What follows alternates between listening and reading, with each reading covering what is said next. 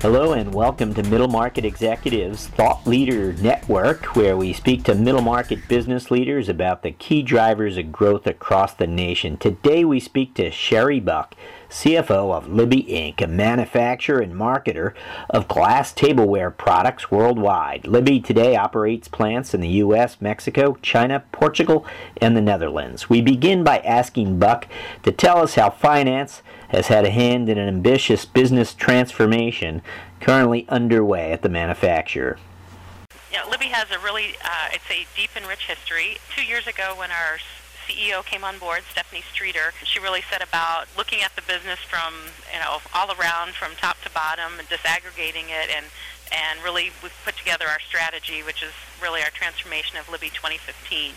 So the things that it's focused on is looking at our costs, how we be as efficient and cost competitive in a very competitive environment. So as far as finance's role in it, I'd say our finance team has had and continues to be part of the strategy development. And I'd say that particularly as we look at the debt side of the business, last May we refinanced our debt and we're very involved in getting that refinanced, and we continue to make payments down on the debt.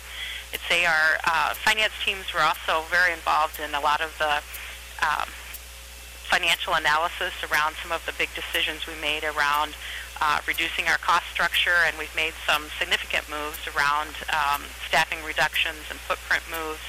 And so it's really part of their day-to-day life and how we support the business in delivering the strategies and a lot of analysis and scenario planning. So as a manufacturer with deep roots in the U.S., how does Libbey's competitive footing globally help it compete today, and how does it compare with the competitive environment, say, for U.S. manufacturers at large?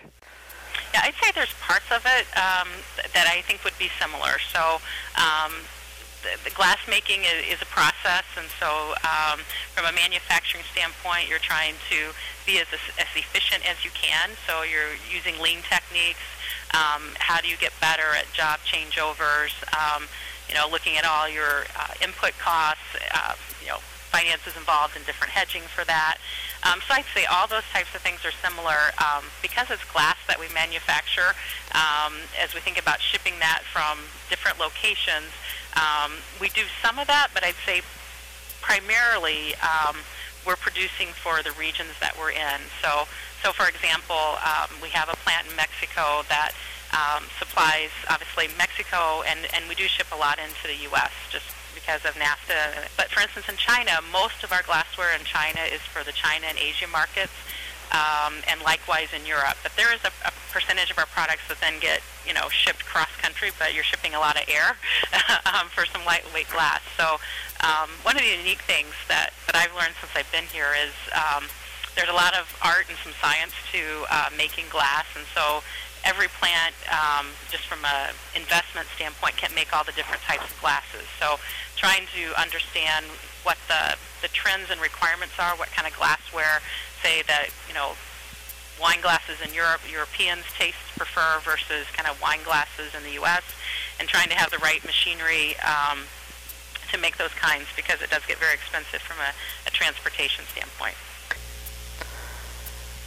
What can you tell us about the types of information you're seeking daily these days? Just given the variety of markets you're currently competing inside, it would seem you would have some novel ways of looking at the world.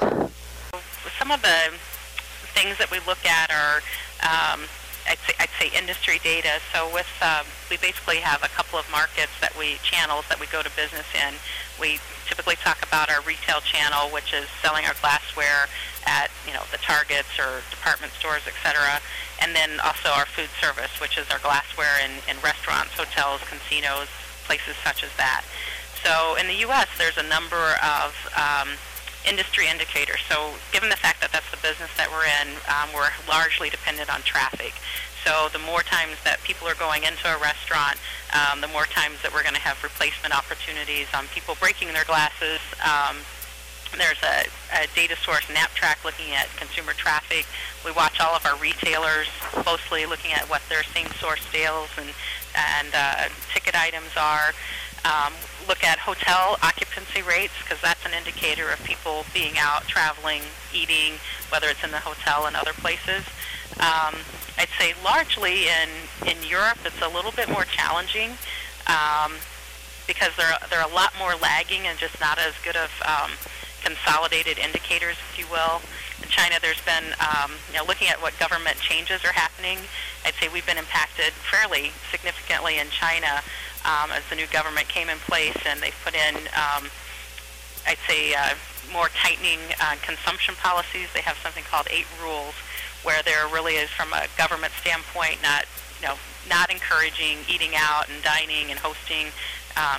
And so that's having a direct impact on our business. So I'd say it's a lot more challenging, and so you're looking at those key indicators, looking at, related industries, so hotel occupancy rates in China, what's happening there, data that you can get your hands on. But it certainly is a challenge to be able to predict that. And so you just try to get as much data and industry analysis that you can.